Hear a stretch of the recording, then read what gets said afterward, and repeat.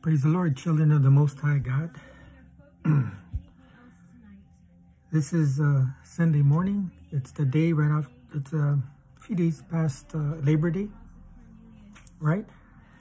I've been working on this message for quite a while, as some of you might know, that I spoke to personally. It's been a battle. It's been a spiritual battle. It hasn't been easy. I don't know why this message was. The enemy's trying to keep this message from coming forth. But it was a message on Labor Day. Right? We just celebrated Labor Day. And the title of my message is A Day When Laborers Do Not Labor. So a day when laborers do not labor. A Labor's Day blessing. It was Monday, September 7th of 2020. And for the last 125 years, America has observed this holiday in which we celebrate the efforts of workers by taking a day off. So the message is going to go towards that. Once again, a day when laborers do not labor. Before we go into it, let me introduce myself once again. I'm Pastor Robert Monson Jr. Many of you know me as Pastor Jr. But this is the Tabernacle of Meeting, Help from Above. And our scripture for the Tabernacle of Meeting, Help from Above. Once again, we welcome you. As Revelation 21:3, that reads, And I heard a voice out of heaven saying, Behold, the tabernacle of God is with men, and he will dwell with them, and they shall be his people, and God himself shall be with them, and be their God. Once again, the Tabernacle of Meeting, Help from Above. Scripture is Revelation 21:3. And I heard a great voice out of heaven saying, Behold, the tabernacle of God is with men, and he will dwell with them, and they shall be his people, and God himself shall be with them, and be their God. The other scripture that we have is Psalm 51:10 through 12. Create in me a clean heart, O God, and renew a steadfast spirit within me. Restore to me the joy of your salvation and sustain me with a willing spirit. Have you guys seen my messages? I always quote on the scripture, create in me a clean heart, O God, right? Because many of our hearts are not clean. But here King David says, hey, create in me a clean heart, O God. Why? Because of what sin he committed with Bathsheba, right? In 2 Samuel chapter 12. But he says, and renew a steadfast spirit within me, right? Because when we tend to not be in the Word and not worshiping the Lord and we seeking God, praying, we tend to deviate from God's Spirit. That's why he says, renew a steadfast spirit within me, right? So he wants that zeal to come back. You know, if you want the zeal of God to come back, pray that prayer. Psalm 51:10-11. Create in me a clean heart, O God. First, it starts with the heart. And renew a steadfast spirit within me. Notice that. Restore to me the joy of your salvation. Right? The joy of your salvation. Right? How many of us know that we're in the Word and we're worshiping the Lord, we're seeking God in our life? The joy of the Lord is there. Right? But the enemy comes in, he wants to take our joy, right? Nehemiah, I think of Nehemiah 6:10 says, the joy of the Lord is your strength, right? So the enemy tends to take our joy away. So just be careful with that. So restore to me the joy of your salvation and sustain me with the willing spirit. May God sustain you with the willing spirit. If you're listening to this service, this Bible study I'm going to be teaching on, I pray that. Restore to me the joy of your salvation and sustain me with the willing spirit. May God sustain us with the willing. May God sustain you. Sustain me with the willing spirit. Amen. And so, Labor Day, a day to honor working men and women. The first Labor Day, the first labor holiday we celebrated was on Tuesday, September 5th, 1882. In New York City. And in 1884, the first Monday in September was selected as a holiday called Workingmen's Holiday. And there was a tradition of not wearing white after Labor Day. But this fashion dates back to the Victorian era. The wearing of white indicated that you were still on vacation. So naturally, when summer ended, so did the wearing of white. You know, I thought that was interesting to read. That's what I thought I'd share it with you. But but we're going to go into the word, Deuteronomy chapter 5:13. We're going to read Deuteronomy chapter 5, verses 13, 14, and we're going to go into that. We're also going to talk about, you know, our jobs as Christians, you know, as we continue to work. Amen. Our work doesn't stop, right? But before I begin, let us pray. Father in heaven, we come before your presence, Lord. Lord, we ask that you would pour out your Spirit upon this Bible study. And Lord, you know how hard I've tried to put this thing together, and you try to YouTube it so many times and it doesn't seem to go. But Father, we pray that your hand would be there, Father, and that you would allow it to be spoken as you would want it to be spoken, to be preached, to be teached. And so, Father, I pray for every man, man of God, woman of God, even the youth that might be listening to this service, this sermon, this Bible study. Lord, that you would give them ears to hear, eyes to see, and a heart to receive your word this morning. Go before us, we pray, Father. And once again, we thank you for allowing us to wake up this morning to praise you, to thank you, Father, to exalt thee, praise thee, and serve thee. And Father, we not only thank you for allowing us to wake up this morning. Why? Well, because you've given us life. Genesis 2:7 reads that God formed man out of the dust of the ground, breathed into his nostrils the breath of life, and man became a living being. And Father, we pray that we would acknowledge that each and every single day of our lives, God, knowing that you, Father God, hold our breath in your very own hand. And Father, also knowing, God, that you can take that away at any given time. Psalm 90 verse 12 reads, so teach us to number our days, and that we may apply our hearts towards wisdom, to number our days, knowing that the day of tomorrow is promised to no man. And we need to get right with God and right with people and forgive one another. Mark 11:26, for you do not forgive, neither will your Father which is in heaven forgive your trespasses. So Father, we see the importance of forgiveness, of letting go, letting God have his way in and through our lives. To apply our hearts towards wisdom is the fear of God is the beginning of wisdom. Knowledge of the Holy One is understanding. Proverbs 9:10. Father, we pray that we would have that godly fear, knowing that you see and know everything about us. Lord, that reference of fear in the sense of walking in a way that pleases you, going about our own personal life, God, in a way that pleases you. Father, when we're home alone and no one's looking, in a way that pleases you.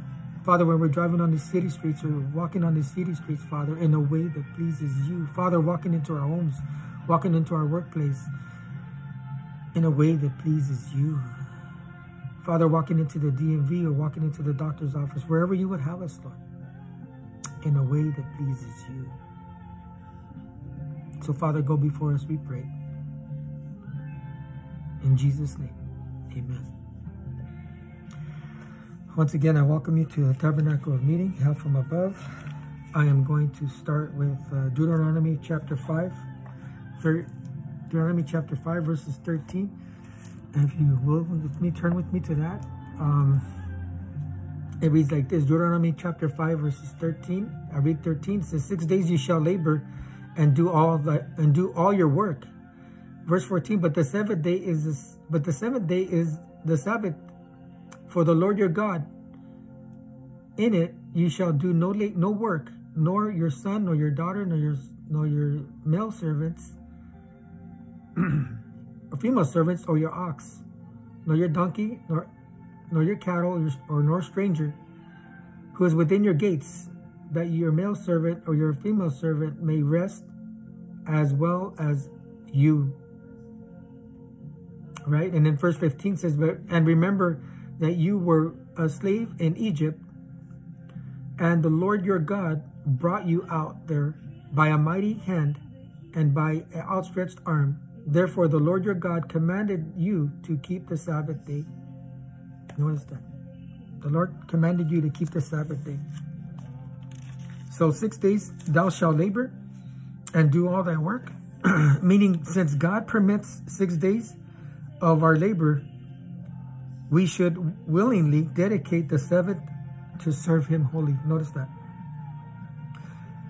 Deuteronomy 5:13 says, 6 days thou shalt labor and do all thy work. Meaning, since God permits 6 days for our labor, we should willingly dedicate the seventh to serve him holy.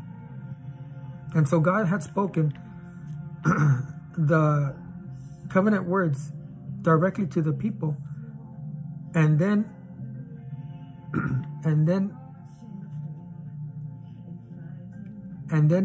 move everything further. From there further he addressed to Moses alone through his meditation to the people as mediator. He gave him 2 tablets of stone upon which he had written the commandments. Exodus 31:18. Right? So God had spoken the 10 commandments, and then he spoke to Moses. So God would speak through Moses as a mediator to the people, which Moses hold on the tablets of stone. But once again, Labor Day, referring to Labor Day, a prayer on Labor Day says, Lord, this Labor Day, pour out again your blessing and strength on all who work to make it possible for others to have a better life. I'll read it again. It says, Lord, this Labor Day, pour out again your blessing and strength on all who work to make it possible for others to have a better life. Notice that. To have a better life. Let us realize that the privilege to work is a gift, that the power to work is a blessing, that the love of work is a success. Notice that. And so, let us see what the Lord has for us here. Amen. And so, once again, the title of my message is A Day When Laborers Do Not Labor. A Labor's Day Blessing. As Christians, we are to be hardworking, but we all need rest. We are never to be workaholics, which usually happens because people start seeking riches instead of serving God. Right? I'll read it again. As Christians, we are to be hardworking, but we all need rest. We are never to be workaholics, which usually happens because people start seeking riches instead of serving God. And so there's nothing wrong with money. And even though it is hard, it is possible to be rich and to be a Christian. But let me read this again. We are never to be workaholics, which usually happens because people start seeking riches instead of serving God. And so that reminds us of King David. King David in Psalm 62:10, he said, do not trust in oppression, nor vainly hope or robbery.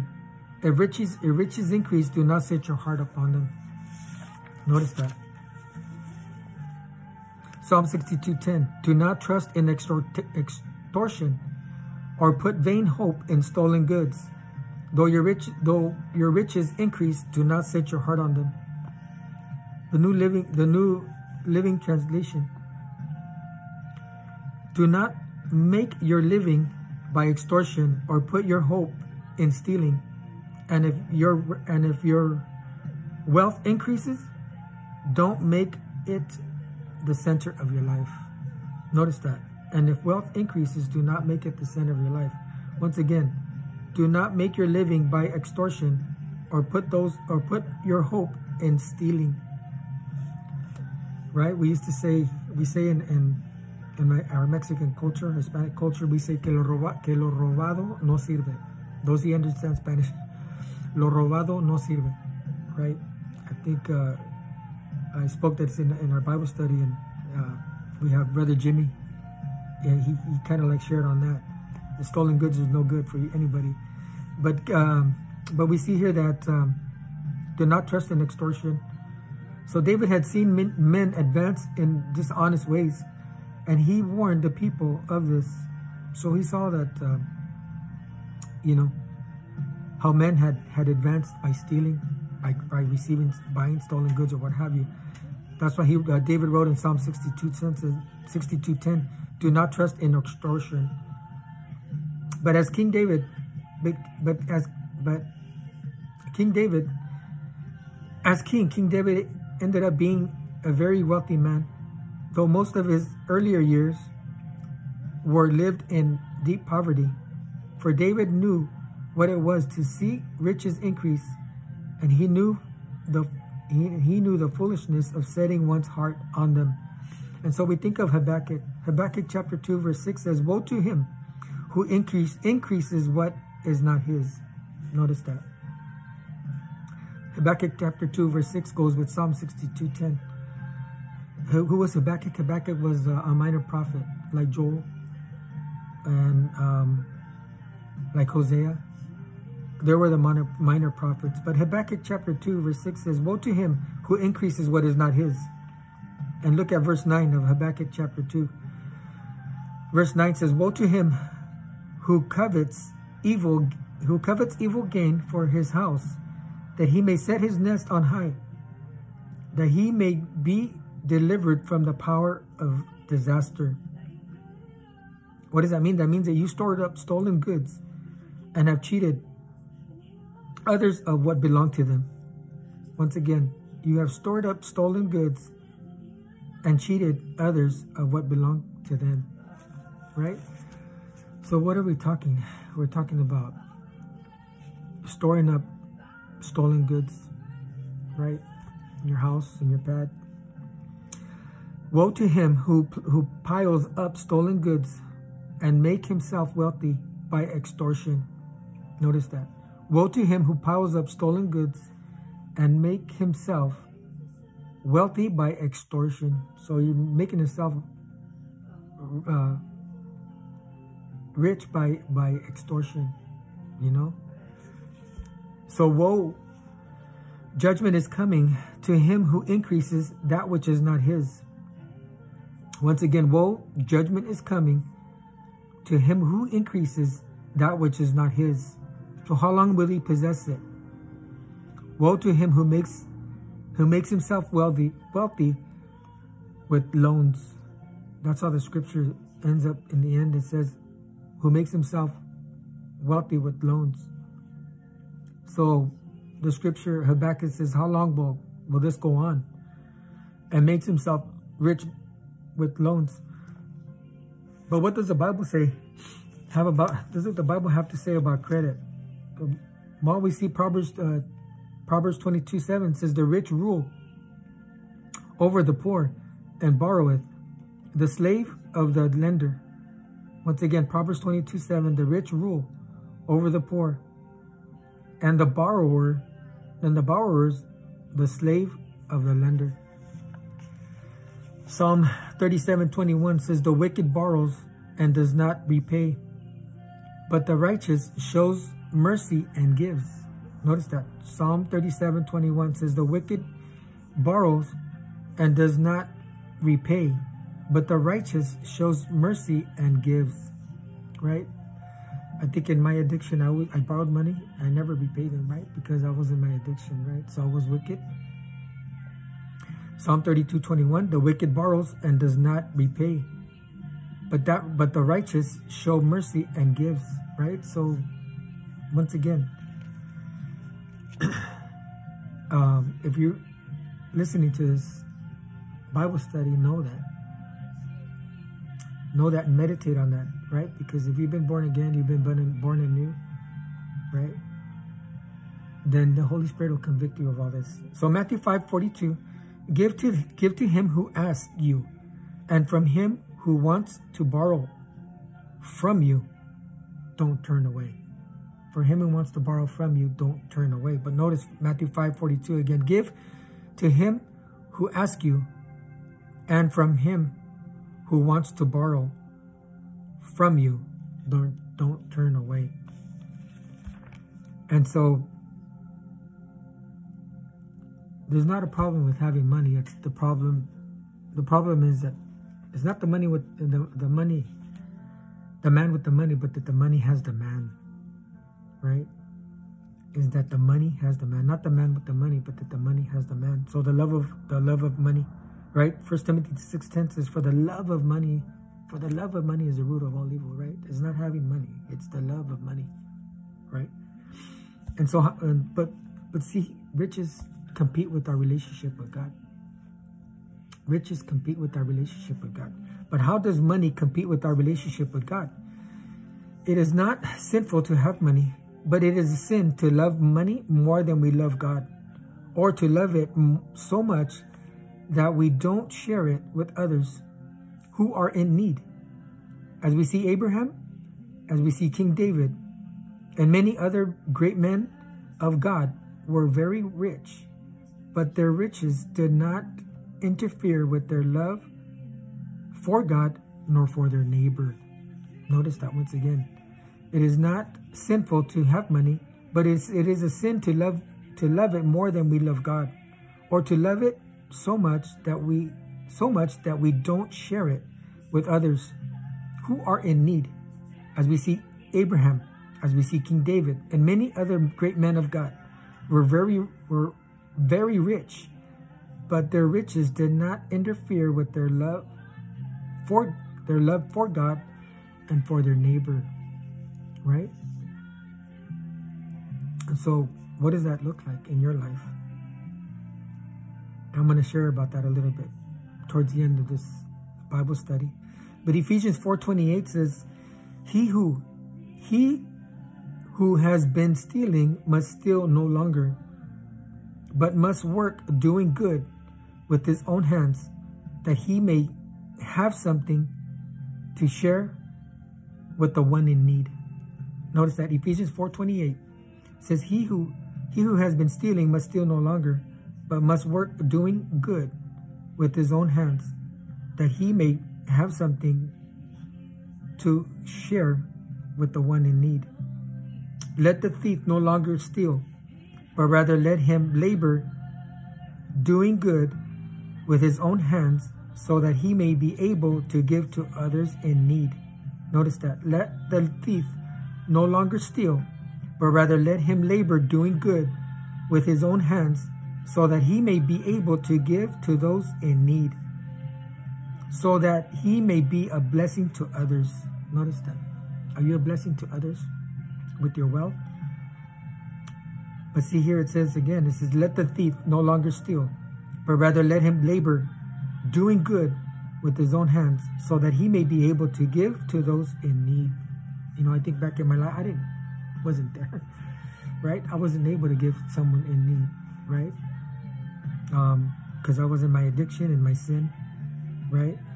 But now, as believers, we're to be a blessing to others, and we're to give, right? Because God why? Because God commanded it in Exodus 20:15, thou shalt not steal. So don't steal, but rather work and give and be a blessing to others. Notice that. The reason why we're not to steal is because God commanded it in his 10 commandments, right? It says because God commanded it. Exodus 20:15, thou shalt not steal. So don't steal, but rather work and give. So don't steal, but rather work. So don't steal, but rather work and give and be a blessing to others. Amen. We think of Romans chapter 12, verse 2 says, do not be conformed to this world, but be transformed in the renewing of your mind. Do not be conformed to this world, but be transformed in the renewing of your mind. And so why are we not to steal? Because God commanded it in Exodus 20:15 in the 10 commandments. He says, thou shalt not steal. So don't steal, but rather work and give and be a blessing to others. Amen. That's the word of exhortation.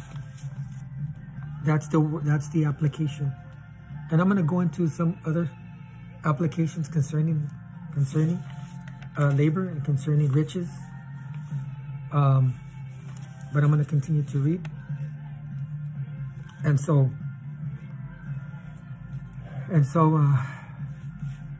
There's nothing wrong with money. And even though it is hard, it is possible to be a Christian. It is possible to be rich and to be a Christian. We saw that in David's life and Abraham's life, right? Like I just shared.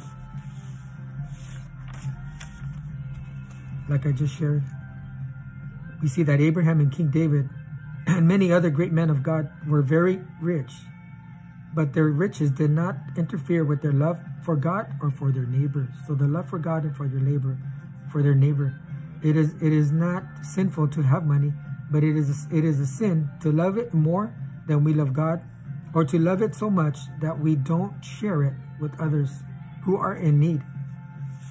Amen. And so it's always sinful to love money. We saw that in Ephesians, 1 Timothy 6:10. So it's always sinful to love money. God does not share his glory, right? So it's always sinful to love money. Why? Because God does not share his glory. God will not share his glory, right? So it's sinful to love money. Not only is it sinful, it is dangerous as well. Working too much indeed causes stress and health problems. How many of us know that? That working too much does indeed cause stress and health problems, right? While laziness is indeed a sin, don't kill yourself by overworking. While laziness is indeed a sin, don't kill yourself by overworking. Never allow the desire of material possessions to stop you from spending time with your family. Notice that. Never allow the desire for material possessions stop you from spending time with your family. Never allow it to hinder your relationship with Christ. When you overwork, you spend less time with God and prayer. How many of us know that? When you overwork, you spend less time with God and with prayer, right? Because you don't spend time reading the Word. You don't spend time praying. You don't spend time seeking God. And so we see that. And so ask God for wisdom to help you for a good work ethic. All Christians must remember that God provides for us, right? We see that in Philippians 4:19. And my God shall supply all your needs according to his riches in Christ Jesus, right? And my God, that's what, notice that. The Apostle Paul says, and my God shall supply all your needs according to his riches in Christ Jesus, right? So know that God provides. And know that God sees, and God sees, your needs. But if God told you to do something, stop trying to overwork and do everything on your own strength. Right? Notice that. If God told you to do something, stop trying to overwork and do everything in your own strength. Right? We see that in Exodus chapter 18, verses 13 to 24. Exodus chapter 18, verses 13 to 24. Moses was overworking himself. Notice that. Moses was overworking himself. If you turn with me to Exodus chapter 18, we can read that. Exodus chapter 18, verses 13 to 24 reads, the next day Moses took his seat to serve as judge for the people, and they stood around him from morning till evening. When his father-in-law saw all that Moses was doing for the people, he said, what is this you are doing for the people? Why do you alone sit as judge, while all these people stand around you morning till evening? Moses answered him, because the people come to me to seek God's will. Whenever they have a dispute, it is brought to me, and I decide between the parties and inform them of God's decrees and instructions. Moses' father-in-law replied, what are you doing? What you're doing is not good. And these people who come to you will only wear themselves out. The work is too heavy for you. You cannot do it alone. You cannot do it alone. Notice that. You cannot do it alone. So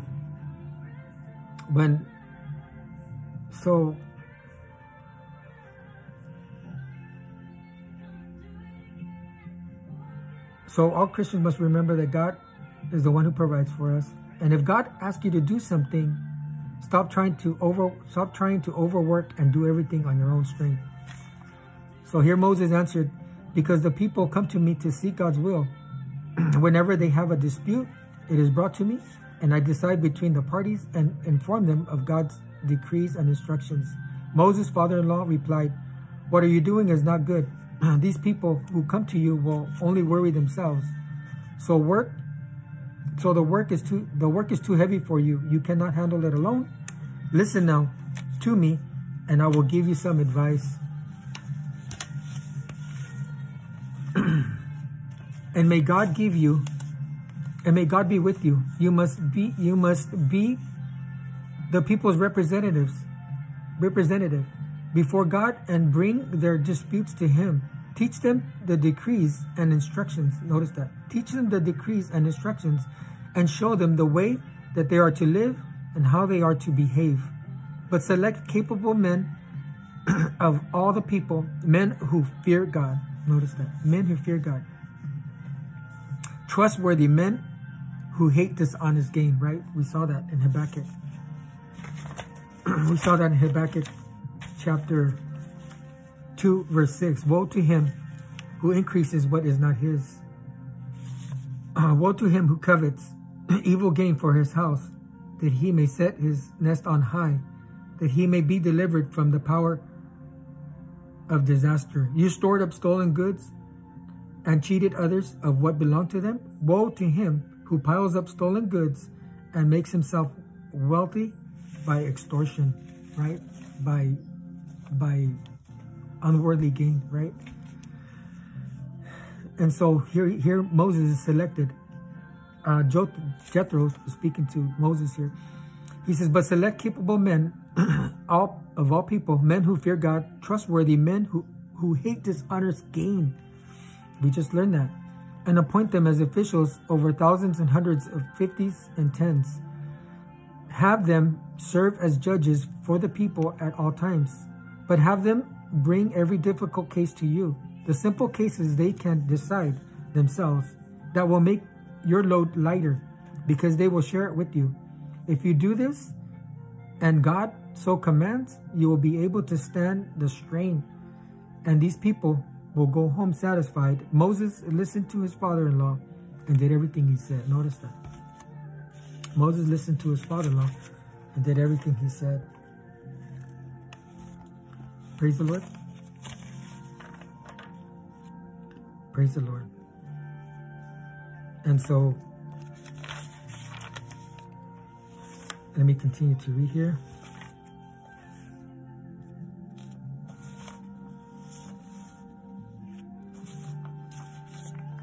Let me continue to read here.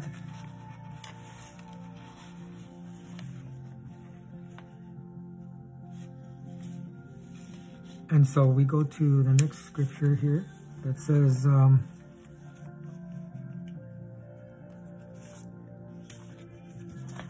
on a minute.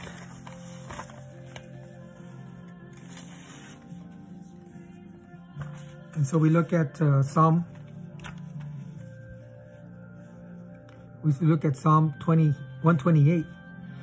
It says, you will eat from the work of your hands. You will be happy and it will go well with you. Psalm 128 verse 2. You will eat from the work of your hands and you will be happy and it will go well with you. You will eat the fruit of your labor. Blessings and prosperity will be yours. Notice that. Psalm 128 2. You will eat from the work of your hands. You will be happy and it will go well with you. Notice that. So rather than trusting in riches, believers are to fix their hope on God, who richly supplies us with all things to enjoy. Notice that. Rather than trusting in riches, believers are to fix their hope on God, and who richly supplies us with all things to enjoy. So Psalm 128 again. Psalm 128. You will eat the work of your hands. You will be happy, and it will go well with you. What does that mean? That means that you will eat the fruit of your labor. Blessings and prosperity will be yours. You will eat the fruit of your labor. Blessings and prosperity will be yours. And so, Lord, we pray once again, Lord, this Labor Day, pour out again your blessing and strength on all who work to make it possible for others to have a better life. Amen. And so we read this. It is useless for you to work so hard early in the morning until late and anxiously work for food to eat. For God gives rest to his loved ones. Notice that. Psalm 127. Psalm 127 verses 1 to 2. Notice what it says. It's a Psalm of Solomon. Unless the Lord builds a house, the work of the builders is wasted. Unless the Lord protects the city, guarding it with watchmen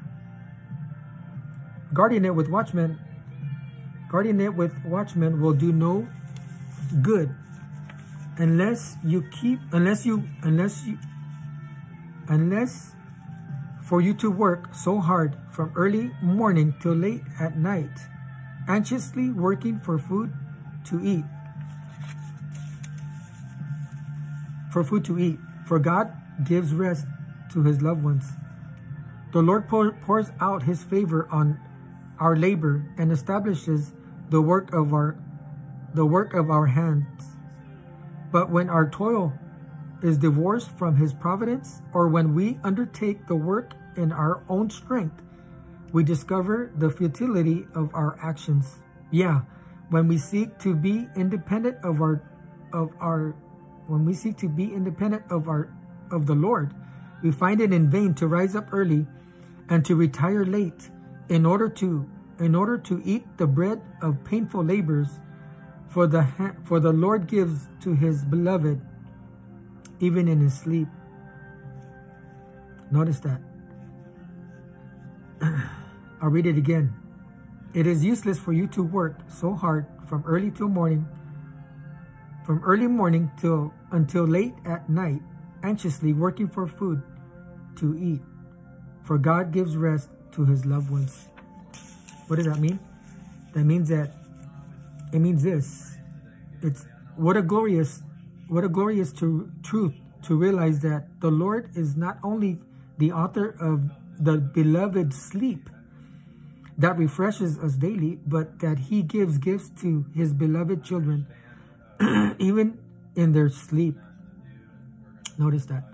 It is glorious truth to realize that the Lord is not only the author of the beloved sleep that refreshes us daily, but that he gives gifts to his beloved children even when they are asleep. So it's senseless to work so hard from early morning till late at night, toiling to make a living for fear of not having enough. God can provide for his lovers even while they sleep. Notice that God provides even when you're sleeping. It is really senseless to work so hard from early morning till late at night, toiling to make a living for fear of not having enough. Notice that. You fear so much of not having enough, right? But you continue to seek material wealth. You continue, you're working. God's already given it to you. You already have food, right? But people seek riches, like we read earlier. As Christians, we are to be hardworking, but we need rest. We never are to be workaholics, which usually happens because people start seeking riches instead of serving God, right? So it is senseless to work so hard from early morning till late at night, toiling to make a living for fear of not having enough. Just how much is enough? How much is enough? Right? What was it Bill Gates said? They asked him how much, the richest man in the world, right? How much is enough? He said just a little bit more. Just a little bit more, right, Bill Gates? I don't know if he's still the richest man in the world right now, but they asked him how much is enough? Hey Bill, how much is enough? He said just a little bit more. Right? Proverbs 23 verses 4 and 5 says, do not worry yourself to get gain. Cease from your consideration of it.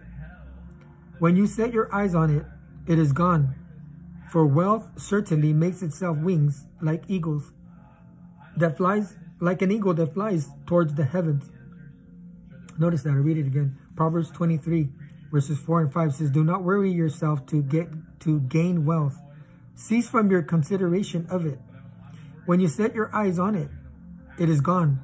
For wealth certainly makes itself wings like an eagle that flies toward the heavens. What does that mean? Working too much to get rich and ignoring the reality that riches can disappear with the snap of God's fingers. Notice that. Working too much to get rich and ignoring the reality that riches can disappear with the snap of God's fingers. Does that speak volume to anybody there? Proverbs 23 verses 4 and 5. Do not worry yourself to get gain. Proverbs 23 verses 4 and 5. Do not worry yourself to gain wealth. Cease from your consideration of it. When you set your eyes on it, it is gone. For wealth certainly makes itself wings like an eagle makes itself like an eagle that flies towards the heavens. Working too much to get rich and ignoring the reality that riches can disappear with the snap of God's fingers. Notice that God can take it away instantly, right? What did Job say? Naked I came and naked shall I leave. Blessed be the name of the Lord. Right? His riches were taken from him like that. The walala, quick, instantly. Right? That's why it says here, working too much to get rich and ignoring the reality that riches can disappear with the snap of God's fingers. So be careful with that. Right? Ecclesiastes chapter 3 verses 12 to 13. So I concluded, there is nothing better than to be happy and enjoy ourselves as long as we can. And people should eat and drink and enjoy the fruits of their labor, for these are the gifts from God. Ecclesiastes chapter 5:12. The sleep of the laborers is pleasant, whether he eats little or much, but the wealth of the rich will not allow him to sleep. Notice that. Seeking, overworking, and not in the fear of not having enough. Ecclesiastes chapter 5 verse 12 says, the sleep of the laborers is pleasant, whether he eats little or much, but the wealth of the rich would not allow him to sleep. The wealth of the rich will not allow him to sleep. The more you have, the less you sleep. Right? You invest here, you invest there, and you're just thinking about your riches. You just, man, that's why, here, King Solomon writes in Ecclesiastes 5:12, the sleep of the laborers is pleasant, whether he eats little or much. But look at this. But the wealth of the rich will not allow him to sleep. So how much is enough? How much is enough, guys? How much is enough?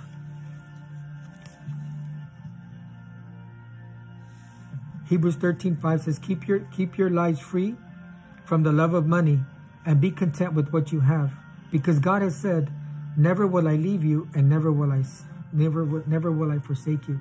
Hebrews 13:5 once again. Keep your lives free from the love of money and be content with what you have, because God has said what? Because he said, never will I leave you and never will I forsake you. Never will I leave you and never will I leave you and never will I forsake you. So thank God for what you have and trust him with what you need. Notice the application. So thank God for what you have and trust him with what you need. Right? Because God has said, never will I leave you and never will I forsake you. Right? Psalm 22. Right? When I do the communion, we think of of Psalm 22, right? He says, my God, why have you forsaken me? Right? So Jesus was forsaken on our behalf so that we will never be forsaken. Amen? Amen. So before we end, let me share one more thing. It reads like this. So why do we hear Christians credit God for their success in life, but don't hear them blame him for their failures? It seems that God is always on the safe side. I'll read that again. Why do I always hear Christians credit God for their success in life, but don't hear them blame him for their failures? It seems that God is always on the safe side. Notice that.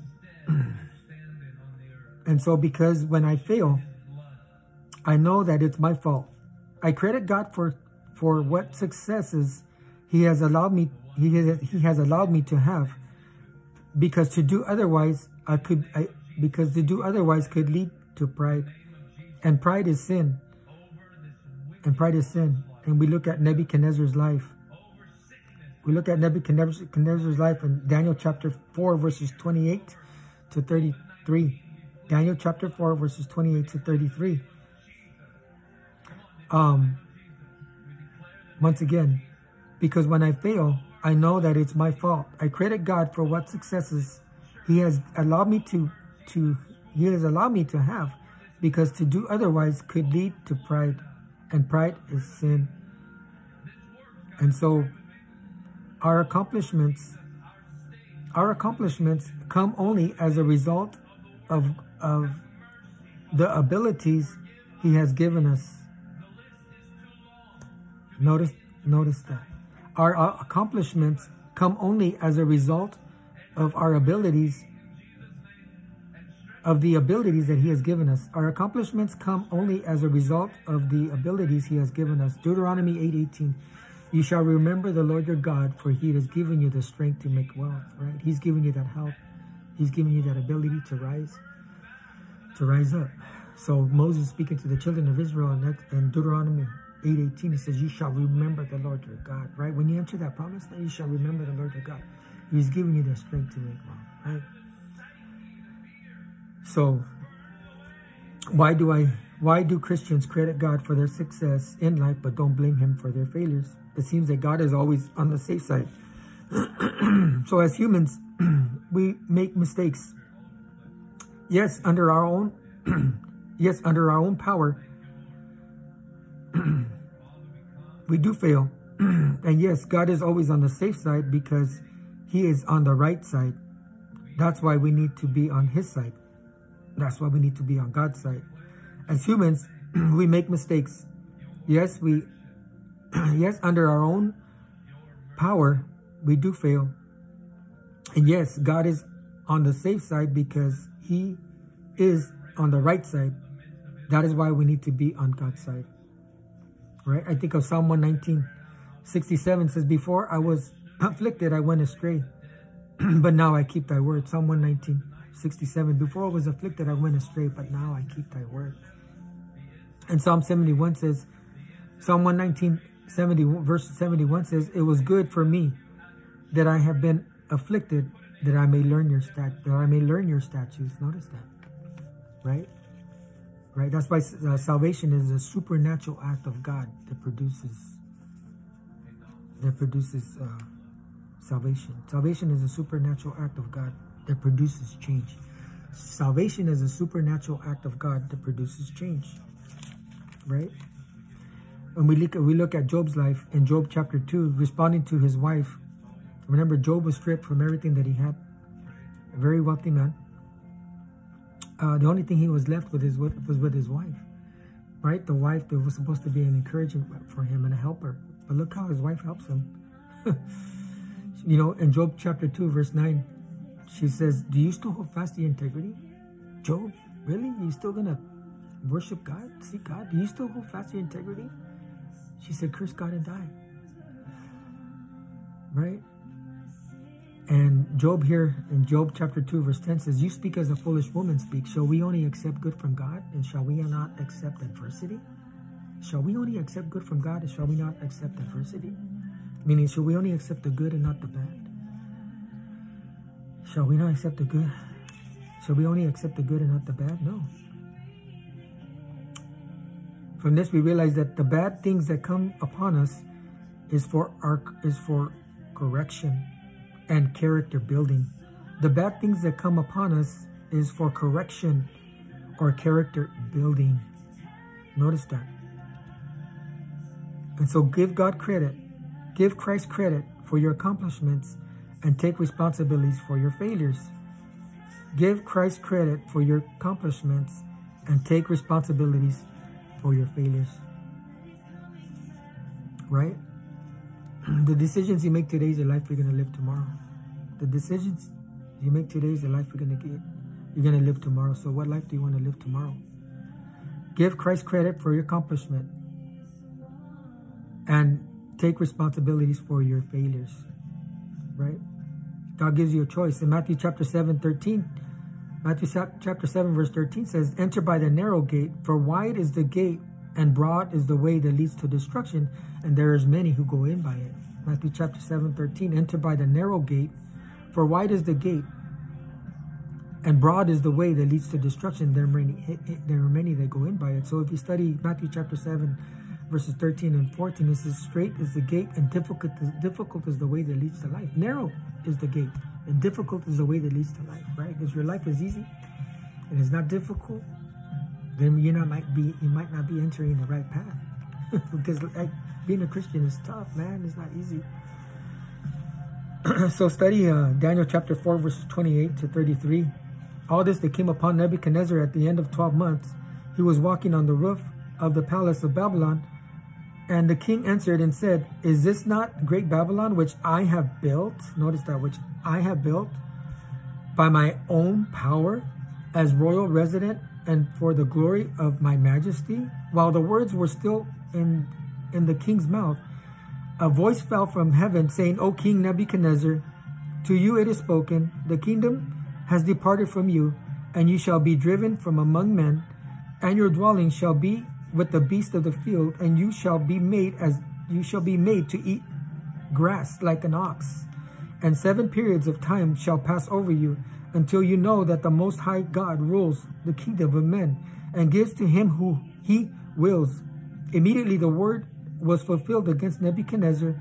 He was driven from among men, and ate like grass like an ox, and his body was wet, and his body was wet with dew from the heavens, till his hair grew as long as eagle's feathers, and his nails were like bird claws. Notice that. Notice pride. Notice pride. Notice pride. Because when I fail, I know that it's my fault. I credit God for what success he has allowed me to have, because to do otherwise may lead to pride, just like it led Nebuchadnezzar to pride in Daniel chapter 4 verses 28 to 33. So Proverbs 11:2 says, when pride comes, then comes dishonor, but with the humble is wisdom. Notice that. Proverbs 11 verse 2 says, when pride comes, then comes dishonor, but with the humble is wisdom. But with the humble is wisdom. But in pondering Psalm 127, let's go to Psalm 127, 3 and 4 says, the psalmist reminds us that just as the arrow leaves the bow, our children will often drift, even though they were pointed in the right direction. Notice that. Psalm 127 verses 3 and 4. The psalmist reminds us that just as the arrow leaves the bow, our children often drift, even though they were pointed in the right direction. Notice that. The psalmist reminds us, just as the arrow leaves the bow, our children often drift, even though they were pointed in the right direction. Psalm 127, verses 3 and 4. 1. You could choose your sin, but you can't choose your consequences. 2.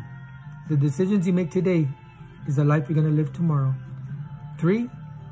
Sin promises like God, but pays like the devil. And 4.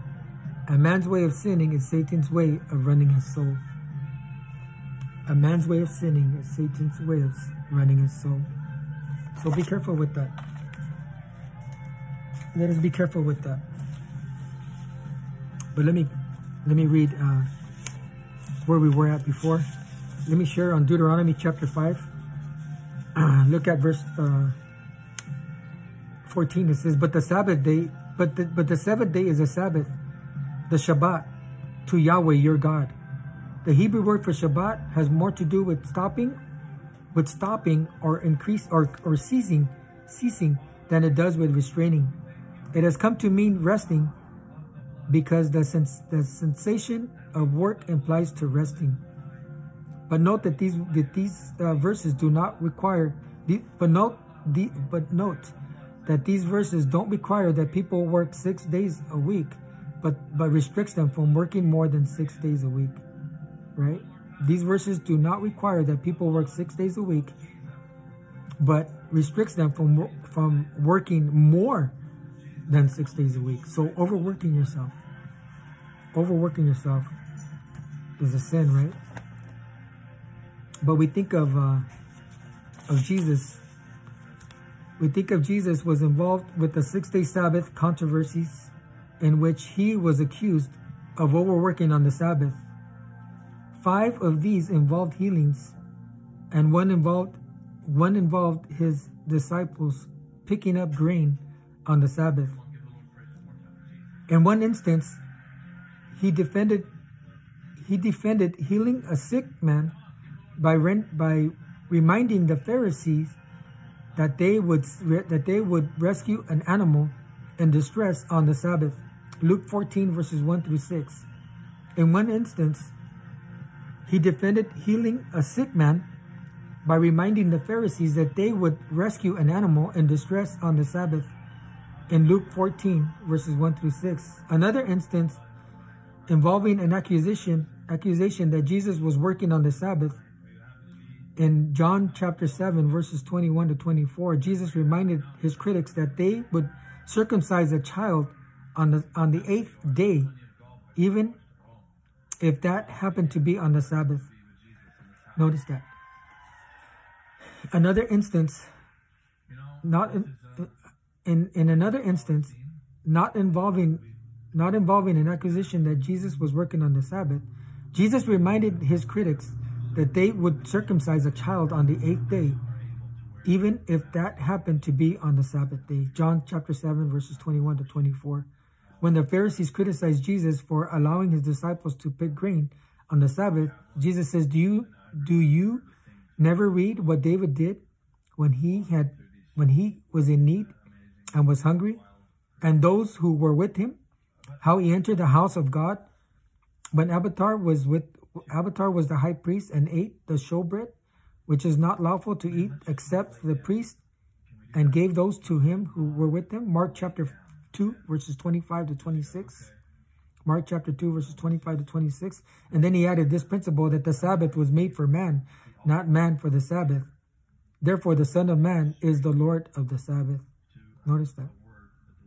The Sabbath was made for man, not man for the Sabbath. Therefore the Son of Man is the Lord of the Sabbath. But let's speak about that. Let's speak about that. In John chapter 7 verses 23 to 24. Jesus answered those who accused him of breaking the Sabbath. If man receives circumcision on the Sabbath, so the law of Moses should not be broken. Are you hungry?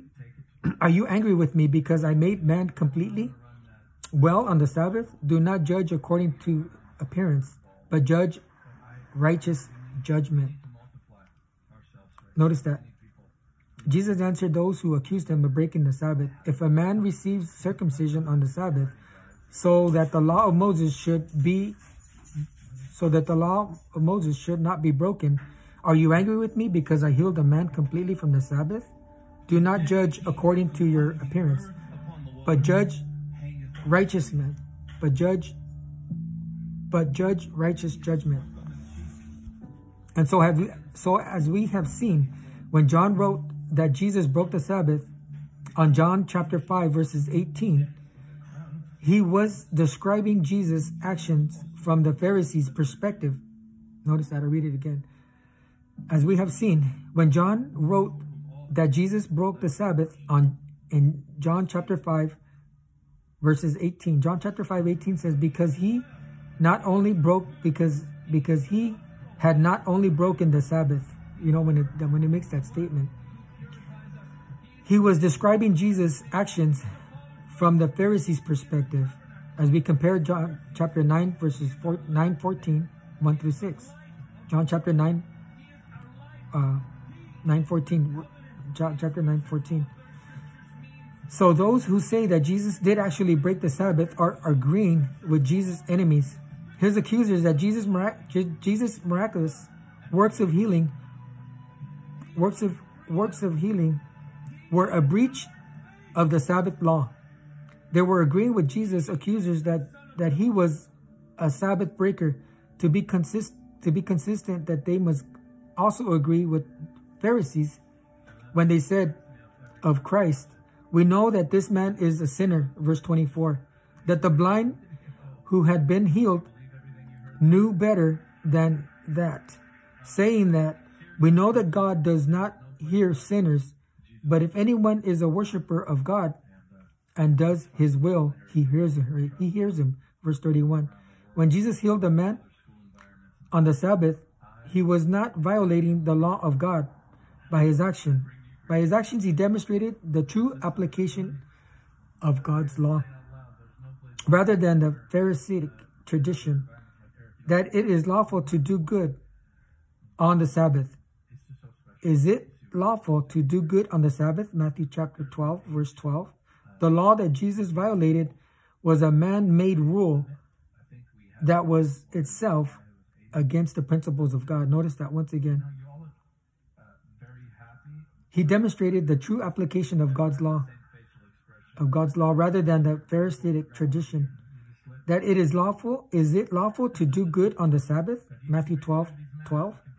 The law that Jesus violated was a man-made rule that was itself against the principles of God's law. Notice that. So remember, Jesus Christ actually, had Jesus actually broken the Sabbath, he would have been sinning. But the scripture says that he committed no sin. 1 Peter chapter 2, verse 22. He had sinned. He had not been, if he had sinned, he could not be our Savior. But he, being undefiled and separate from sinners, offered himself without spot and without blemish to God for our redemption. Hebrews 7:26, Hebrews 9:14, and 1 Peter 1 chapter 1 verses 18 through 19. So no, Jesus did not break the Sabbath. He spent the Sabbath preaching, teaching, healing, honoring God, and doing the work of his ministry, the work of God.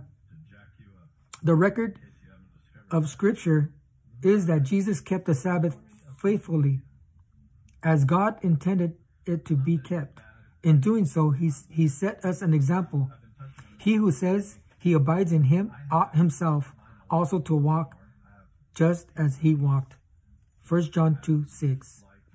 Amen.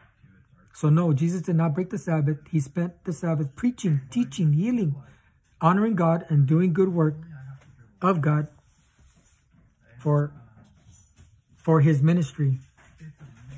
For his ministry, the work of God. Amen. And so